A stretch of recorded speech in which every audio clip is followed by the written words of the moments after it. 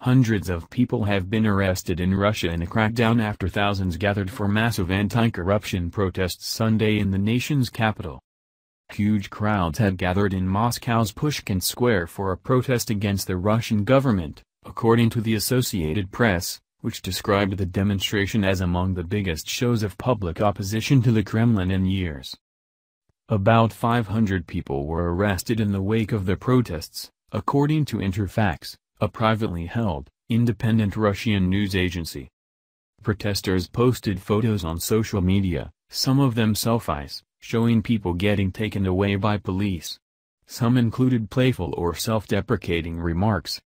Alexei Navalny, who is the leader of the anti-corruption movement against President Vladimir Putin, was arrested while walking from a nearby subway station to the demonstration, the AP said. Navalny's spokesperson, Kira Yarmysh, told Interfax the opposition leader had been placed under arrest until Monday, when a hearing is to be held. Police estimated that 7,000 protesters crowded into the square, according to the AP.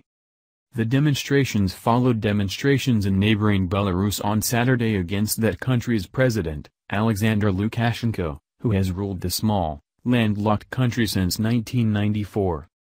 The Belarus demonstrations resulted in roughly 400 arrests, a human rights group told the AP.